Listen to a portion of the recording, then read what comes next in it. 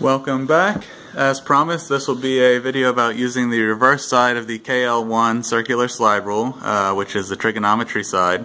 I'm comfortable with calling this a slide rule now because if you use the back side, the way it works is that the back side is fixed and only the needle moves. Think of the needle as the cursor. The front side can spin, leaving the needle alone, so that's like moving the slide. So you can move the slide, which is moving this face with respect to the back face, and then you have a cursor here. The fixed indicator is always aligned with the index of the reverse side, right? The front side is movable, but that is always aligned with the index on the trig side. Okay, so either the index of the S scale or the T scale, as we'll see. First of all, notice that the outermost scale here on the back is a reciprocal scale. So if I set that with the needle, to use reciprocals you need to first close the slide rule, so bring the fixed indicator to the index. Then if you found, say, 5 here on the front side, it'll read the reciprocal 2 on the outermost scale on the back side. Okay, all the trig scales are keyed to this reciprocal scale, which means this is most like using a slide rule like this, where you have the trig functions on the base, right? And you're going to use the trig functions on the base. You can direct read them, okay, but if you flip from one side to the other, it's like using them with the CI scale. Now, of course, that's something you can do, and we'll talk about how to do it. So see here is a computation on the regular slide rule. Sine of 30 degrees times 8 out to the index here is 4.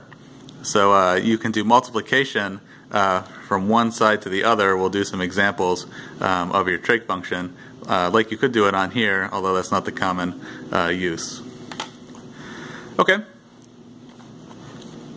now let's do some direct reading first. For sines and tangents of small angles, right, less than 5.7 about, you use this first part of the spiral. So let's bring the indicator around to the 4 degrees there. There's 3, 4 degrees. Okay, and you see it reads key to the outer scale about 0.07. Okay, remember in that range it should be 0.07. If you continue around the spiral past this mark, the 5.7 mark, it continues with tangents. So if you come around to 20 degrees, you get about 0.365 on the outer scale. Okay. If you want a sine, however, past about 5.7 degrees there, you should not use the spiral. You should use the sine scale, which is the next one out. So just need to move the needle a little to the left. And you see that the sine of 20 degrees is slightly less, about 0.342. Okay, now you could do inverse trig, of course, by finding the sine first. Let's find 6.5 on the outer scale, and then read about 40.5 on the sine scale. Okay, of course, to compute an arctangent, you should be careful. Between 0.1 and 1, you can, of course, use the inner spiral of the tangent scale, like a regular T scale. You can also do angles which have an even smaller tangent by using the ST scale. Of course, the tangent over 1, between 1 and 10, the common trick for that on slide rules is to use a cotangent, right? So I'm going to take the reciprocal of 5.7. Now to do that, I need to make sure this side is closed. So found the 1 there. Then I'm going to find 5.7. I'm on the front side. There's 5.7. It's closed. So then when I flip, the reciprocal is reading here on the outer scale. Okay, so then I look at the tangent scale, I see about 10 degrees.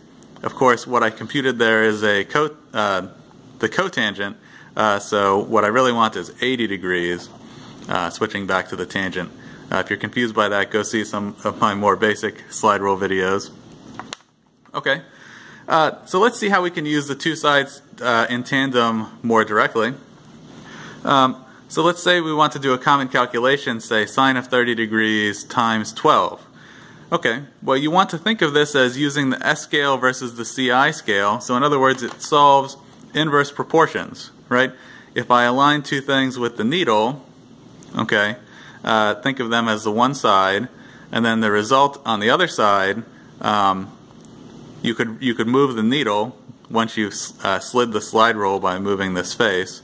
But for the common calculations, you just want to do sine times something, tangent times something. You can use the fixed indicator here as the other thing there. So it's 6 times 1, this number times 1.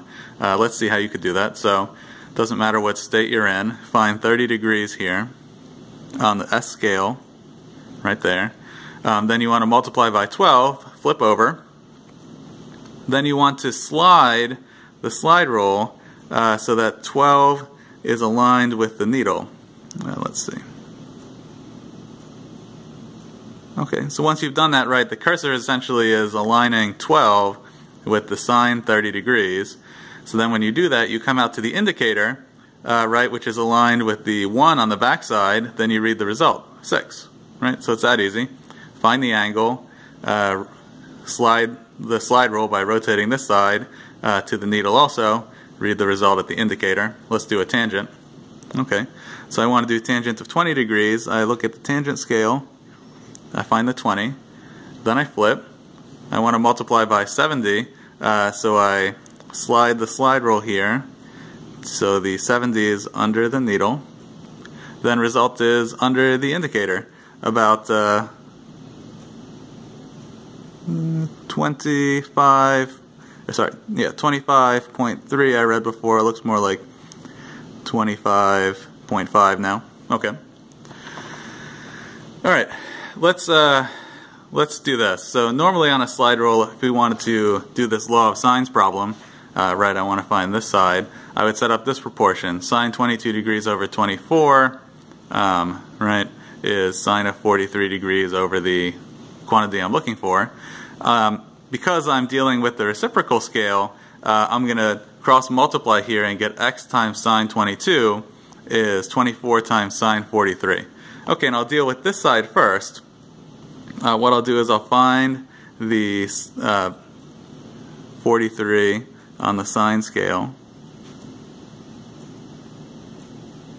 Right, this is an inverse proportion which I can solve front to back. So I found the 43 degrees there. Then I need to align that with the 24. So I align that by moving the slide rule so that 24 is under the needle. Okay. Then I want to move the needle, which is like moving the cursor, to the 22 degrees on the S scale. Then on the other side, align with the cursor, should be the result. Result about 43, looks like 43.8 now. I read as 43.7 before. Okay, awesome. Let's do this right triangle calculation. Remember, the Pythagorean theorem is hard to do on a slide rule. Same goes for the circular slide rule.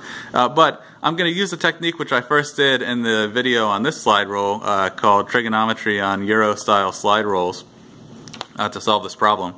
So I'll solve two inverse proportions, this one and then this one, giving me result h. So the first thing I'll do is I'll move the fixed indicator to this 265. Let's do that so you can see everything. Okay, so fixed indicator here is 25, 26, 265 at the fixed indicator by my thumb.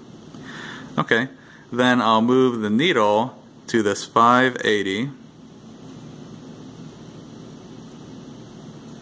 5, 6, 7, 8. Okay, then on the other side underneath the cursor should be tangent theta. Okay, so if I look at the tangent scale, I see the angle there is about 24.5. Right? You don't need to write this down. But what I want to do is I'm going to solve this second inverse proportion. Right? Remember that I moved the needle. I haven't moved the slide, so the indicator is still aligned with the 265. Okay? So all I need to do to solve this proportion is to move the needle to sine of 24.5, which is there. Then when I flip, h should be reading at the needle. and I see about 6'4", so 640. Okay, it's that simple. I hope you've enjoyed this video about trigonometry on the KL-1 circular slide rule.